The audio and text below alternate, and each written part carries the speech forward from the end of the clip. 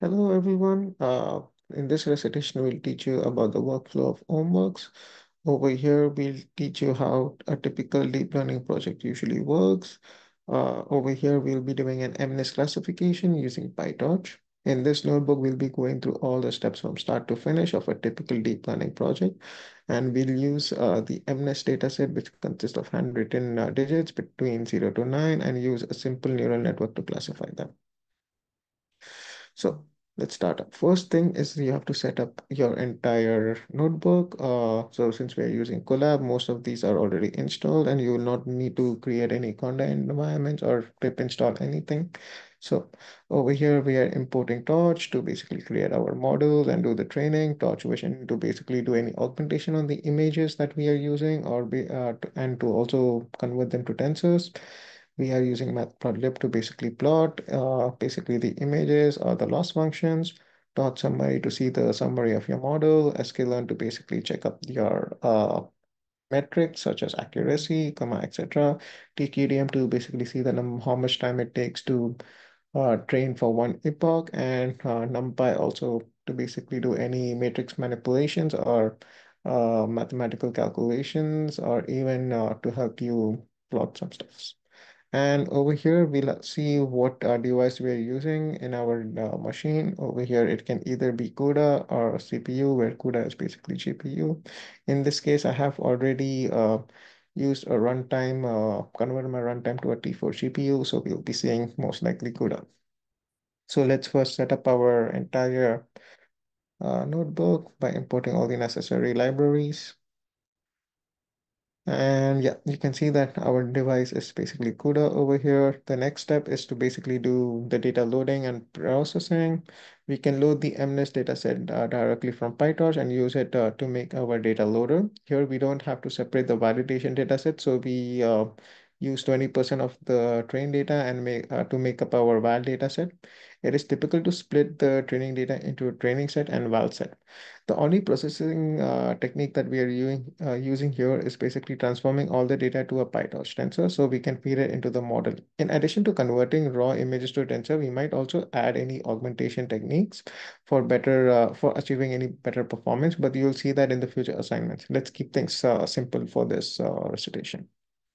So let's finish our data loading. So yeah, we finished our data loading and we have loaded our data. Uh, so now let's see what it actually looks like.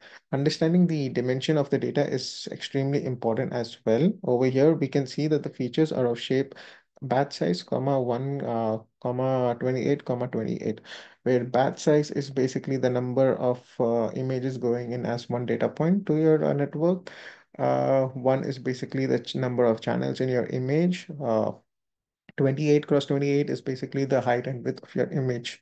So one channel basically means it's a grayscale image, and that's what we're using. Basically, MNIST dataset consists of grayscale images only.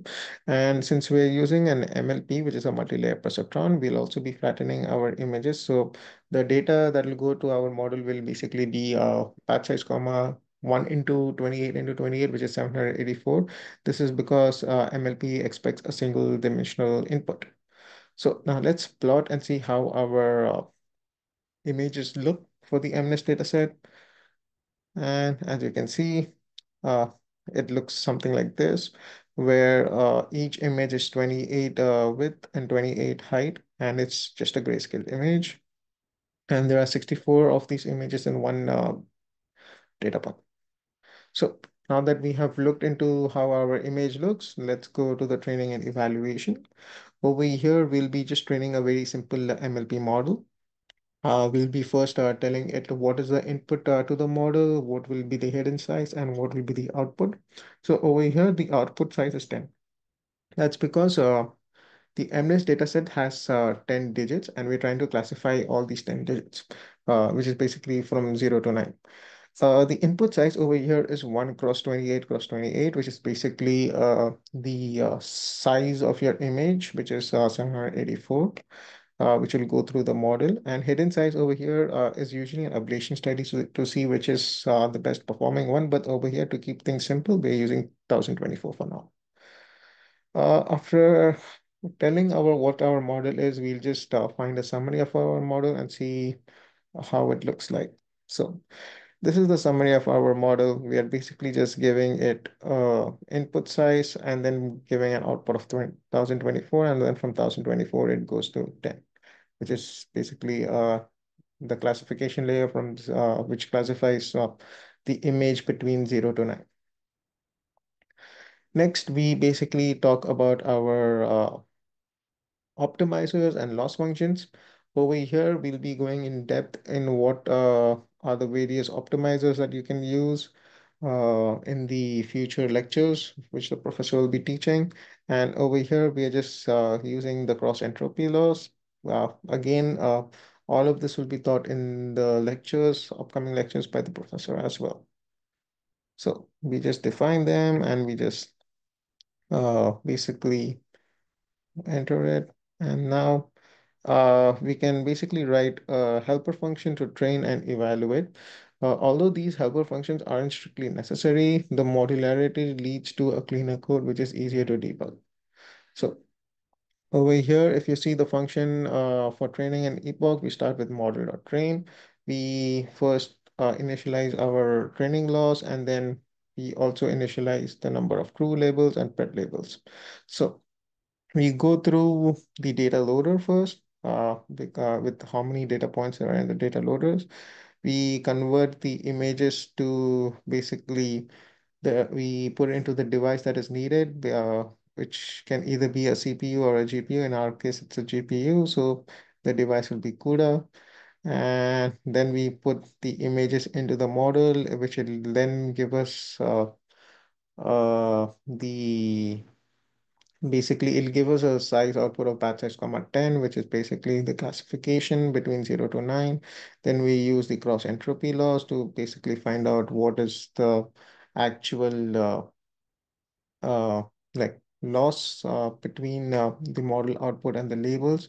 And then we basically update our training loss. And then, as you can see, we do an argmax to basically get what the model had outputted for each every single image that we gave. And then we just put this inside our list that we have for predicted labels. And for true labels, we just give what is the label that we have.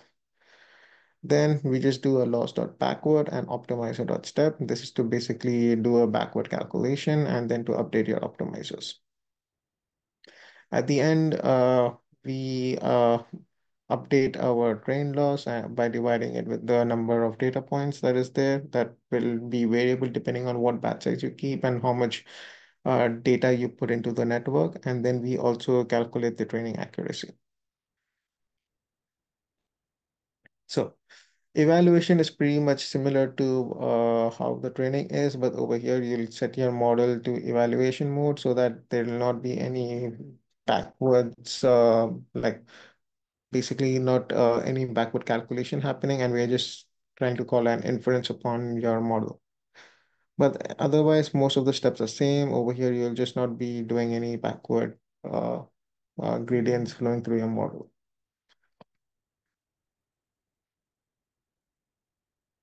Now let's train our model.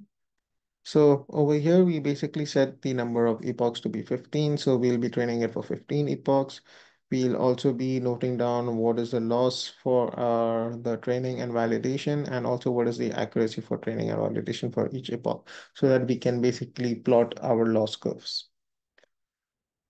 And as you can see, with the help of TKDM, we are able to see how much time it takes per epoch. It's basically like around 7 to 8 seconds, so which is really good. But if it was in CPU, this would be taking a lot longer. And you'll see in your future homeworks basically that, I mean, nearly all your homeworks you'll be using probably GPUs instead of CPUs, except for maybe your homework P1s, part ones of your homework. So we are done with 4 epochs, and we'll probably be training it for 15 epochs before we go to visualizing our model performance.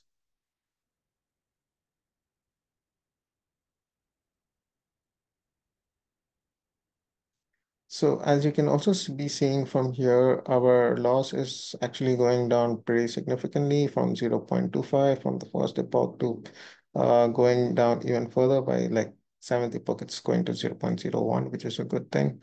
You can also see your accuracy going upwards, which is also nice. And even same thing for your validation loss and accuracy.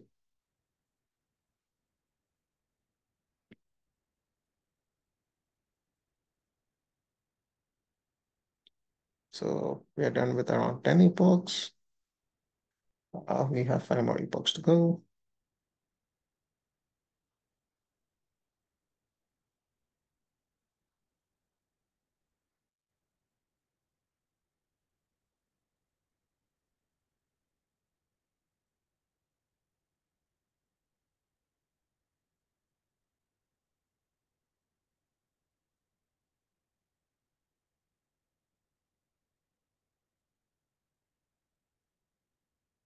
Uh, yeah.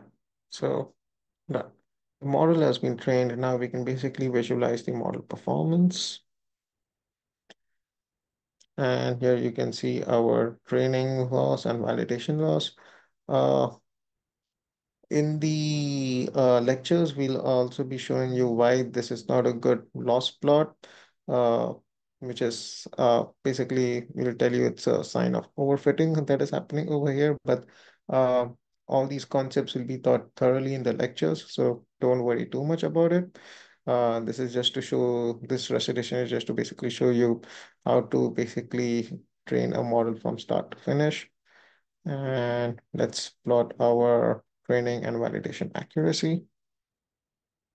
And yeah, over here, as you can see, uh, there's different ways of interpreting this graph as well. Most likely one of them is to see where is the converging point. This is very crucial so that you don't waste the compute that you have in your GPU to keep training your model for basically once your model converges to a particular accuracy. But again, these concepts will be taught in upcoming homeworks as well, and you'll probably be trying to implement it yourself as well. So from the above graph, we can basically be saying it's clearly overfitting, and overfitting is caused by many things such as lack of images, not using augmentations, etc. Uh, Again, these concepts we'll be teaching you thoroughly in the future homeworks and also in your classes as well. So let's see the testing. Now that we basically finished our training our model, we have to test it on our test data set to see how it performs on an unseen data. For this particular project, we have the ground truth labels for our test data set. So we just use the eval function with our test data set. Generally speaking, the function you write for evaluation will be extremely similar to the function you write for testing. And you can see the testing accuracy over here was found to be 97.75. So by going through this notebook, we have seen different stages of deep learning project from start to finish. We can refer back to the slides and see how these different stages fit together and the role they play in the overall project. So let's give a small exercise. The steps we covered in the training simple neural network is quite straightforward, but it can be very daunting during doing it for the first time. To give you more opportunities for understanding the steps of training a neural network, we are giving you just some small, simple exercises. Over here, we have used a network of one hidden layer. MNIST is reasonably a small data set, but let's try increasing the size of the network to 3 hidden layers with equal dimension or any dimension that you prefer. And you can build and train your networks. See how does this change the overall performance. And then also, I would recommend you to take a few minutes to go over the PyTorch image augmentation function and explore various augmentations that are relevant to our task, and then use it and then at least use two of them and see if this makes any significant improvements. But this is it for the recitation. I hope you guys were able to understand the workflow for your homework, and we'll be seeing you in the lectures and future homeworks. Take care.